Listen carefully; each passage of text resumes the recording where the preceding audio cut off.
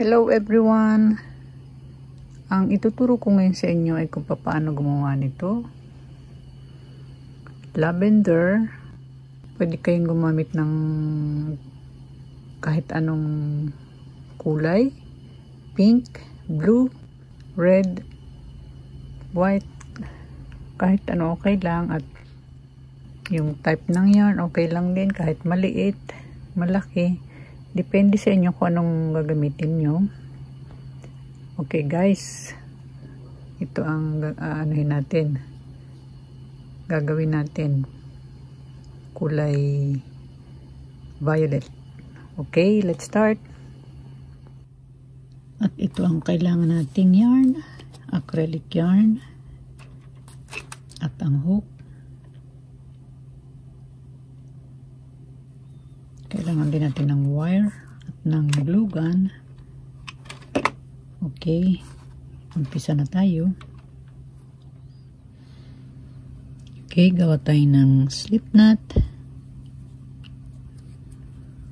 And then chain 6. 1, 2, 3, 4, 5, 6. And dito sa pang third stitch, gawa tayo ng double crochet. Dito half double crochet to the next stitch,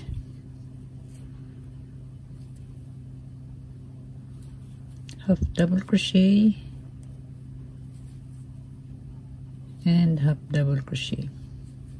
Okay, 1, 2, 3, 4. May 5 yarn kayo sa hook. Kuha ng yarn and then ilusot lahat. Ayan.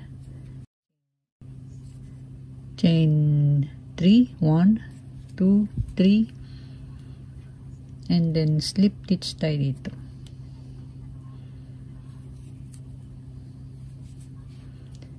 Okay. Ayan, tsura niya. And then chain 6, 1, 2, 3, 4, 5, 6. Dito mag-slip stitch lang tayo. Dito sa pang second stitch. 1, 2,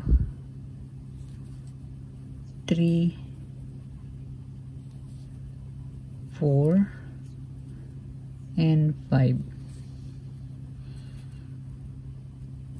Ayan. And then chain 6 ulit. 2, 3, 4, 5, 6. At ganun ulit. Slip stitch 5 times. 1, 2, 3, 4, 5. And ulit-ulit lang yun. 2, 3, 4, 5, 6. Slip stitch.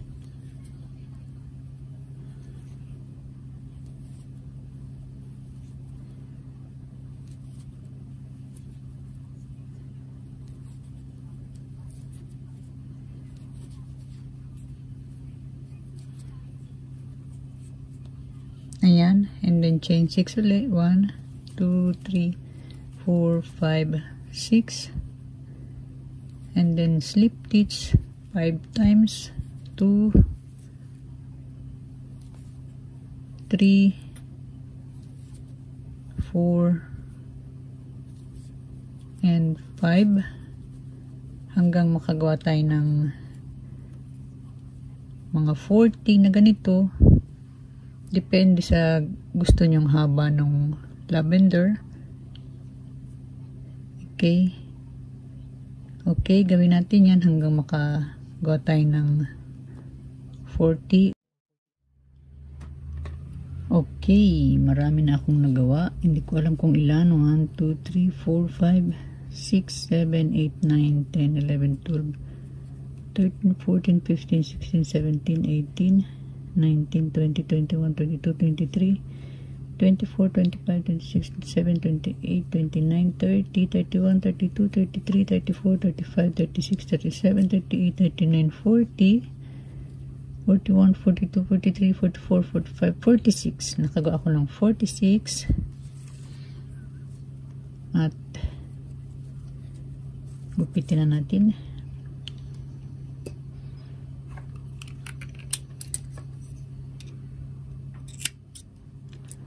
Okay, at bago natin gawin to, gawa muna tayo ng dahon. Gawa tayo ng slip knot. And then chain 12. 1, 2, 3, 4, 5, 6, 7, 8, 9, 10, 11, 12. Itagilid. And dito sa back loop, slip stitch, and then second stitch, 1 single crochet, and second 1/2 double crochet,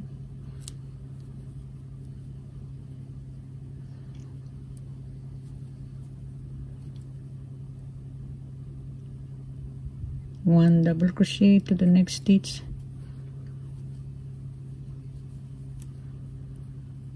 dito slip stitch, 1 single crochet, 1/2 double crochet, 1, 2,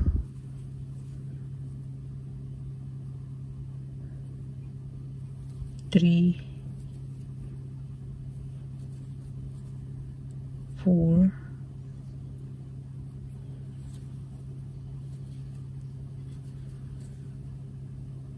5,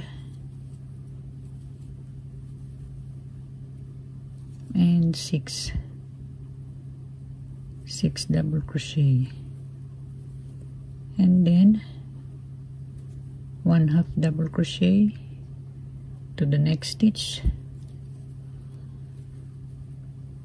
and last 1 single crochet. Okay, ayan, and then medyo habaan natin ang gupit niyan.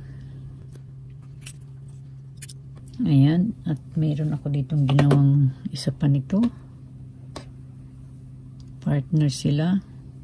Ididikit na natin ito sa wire, ito mga ganyan kahaba, depende sa gagawin nyo. At itiniklop ko to kasi medyo delikado yung matalas-talas. Okay, ilagay na natin dito, lagyan natin ng glue, iikot-ikot lang naman natin to.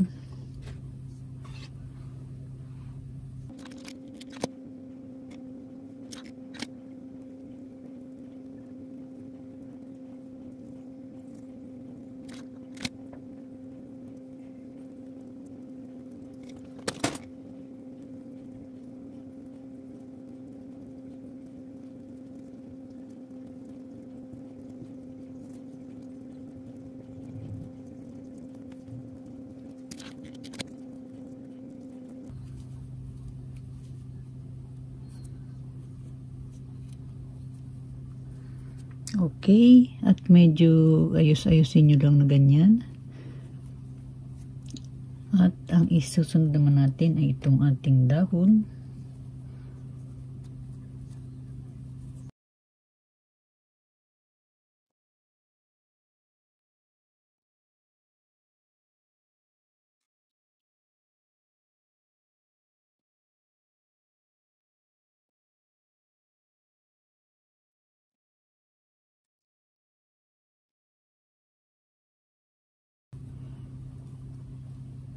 Okay, tapos na ang ating lavender.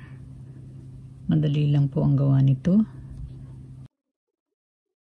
Medyo ganito-ganito. Hila-hilahin. Ayan, para gumanda siya. Okay. At ito po ay ilalagay natin dito sa ginawa kong bouquet. Marami po akong ginawa diyang lavender, kulay white, ayan, at may ginawa akong tulip. At ngayon itong ginawa natin, isisingit ko dito. Ayan, pwede na nating i-regalo yan sa Valentine. Okay guys, sana po ay may natutunan uli kayo sa aking paggaganchilyo. At kung nagustuhan niyo po itong video nito, please like, share, comment, and subscribe to my YouTube channel. Thank you for watching and God bless you all.